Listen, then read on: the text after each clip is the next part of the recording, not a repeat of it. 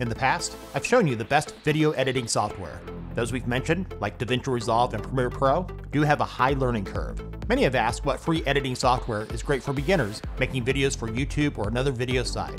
So coming up, I'll show you the top 5 best free video editors for beginners, all of which, once downloaded, can be used offline without an internet connection.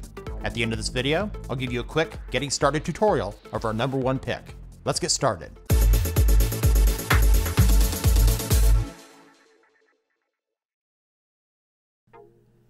Starting off our list at number 5 is Avidemux. It's a lightweight video editor that runs smoothly even on some older computers. I would not recommend this for large projects. It's more suited for small editing tasks, like putting together clips from a social gathering or something similar. You won't be making the next blockbuster movie with this. For its intended purpose, it does a great job and supports many file types including AVI, MPEG, and MP4. It's available on Windows, Linux, and Mac. Coming in at number 4 is Apple's iMovie for macOS and iOS. With the latest versions, it now supports the editing of 4K video clips imported from a GoPro, smartphones, and other devices. The user interface is the cleanest and easiest to navigate of any editor on this list. You can export your finished project directly to several platforms, including Facebook and YouTube. It's not the most powerful of video editors, but it does work well for minor projects. If you're on a Mac, you should check out iMovie. In at the 3rd spot is VideoPad Video Editor. These top 3 I show you are more powerful than the 4th and 5th picks, and could be in any order depending on which one you feel more comfortable working with. VideoPad is great for new users and has a user interface that is easy to navigate. It has a lot of the audio and video features that you would find in the expensive video editors, including transitions and visual effects. It even includes zoom effects. It's available for Windows and Mac. On Windows, VideoPad offers both a free and paid version. For most people, the free version will be all that they need. To get it for free, make sure to click the link where it says download the free version here. For macOS, you can get it in the Mac App Store for free and offers in-app purchases. In at the runner-up spot at number 2 is Lightworks. Lightworks has been used to help produce big-time movies such as Pulp Fiction and The Wolf of Wall Street. It's been around for about 25 years and is the most powerful video editor on this list. Some of the key features are GPU accelerated real-time effects, video capture, and professional level color correction. Lightworks would have easily been number 1 on this list, but the free version has limitations. You can only export MPEG-4 files with resolutions up to 720p, and the free license must be renewed every 7 days, which I'm sure for a lot of you that can be very annoying. Other than that, on this list, it is the most fully featured video editor, and it's available for download on Windows, Linux, and Mac. Coming in at number 1 for the best free video editing software is Shotcut. Shotcut is a free and open source video editor with powerful features and includes support for a wide range of formats. Shotcut is available on Windows, Linux, and Mac. What is great about it, and why I have it number 1 on this list, is because it has a professional feel with tons of features including 4K support, which are all included without restrictions that can cost extra in other video editors. In fact, Shotcut is completely free. They don't even offer a paid version.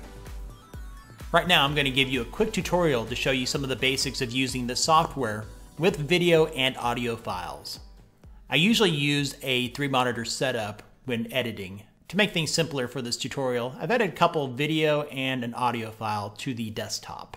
When you first open up Shotcut, you're going to want to create a video and an audio timeline.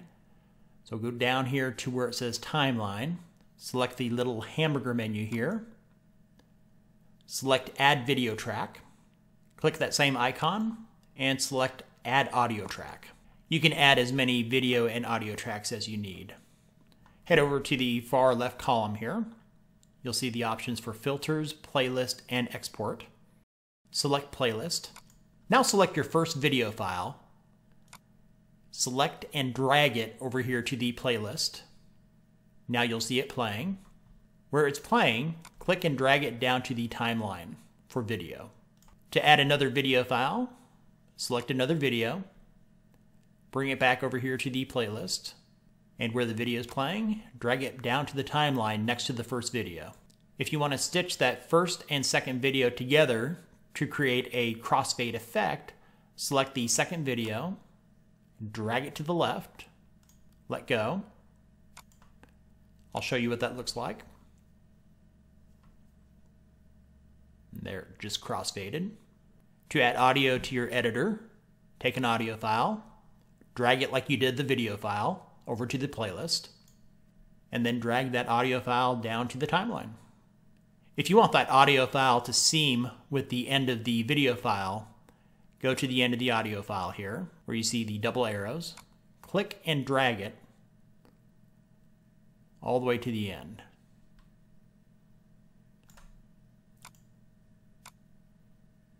With the audio file selected, I'll show you a few options. Head over to where it says Filters, Playlist, and Export. Select Filters, and select Fade In Audio. Another one that's useful is Fade Out Audio. To change the volume of the audio track, select plus again. Select Gain Volume. You can either drag the bar to change the volume on your track, or you can highlight the numbers where it says 15.5 and just type something in. Usually minus 30.0 usually works well, and it automatically saves. If you're done editing your video, you'll need to export it. So go back to where it says Filters, Playlist, and Export. Select Export, and I'll show you some settings that I like to use. Find H.264 High Profile, select that. Head over to the next column where it says Video. You'll see the resolution is 1920 by 1080, aspect ratio of 16:9. Where it says frame per second, instead of 25, let's make it 30. Leave everything else the same. Select codec. Let's change the quality from 60 to 70. And I leave the audio and the other tab exactly as they are. And when you're ready to export that to a folder, select Export File. And then you just name your file like you would anything else that you're saving. And that concludes this mini tutorial. As I mentioned earlier, there are a ton of sources on the internet to learn more about how to use Shotcut, so I highly recommend you check those out. Thanks for watching. Links are in the description. If this video is useful for you, give it a thumbs up and share it with others. Let me know in the comments what you think of this video editing software, or if there's another program that you think should have made this list. And if you're new to this channel, subscribe and click the notification bell to not miss out on our latest top 5s and other tech-related stuff.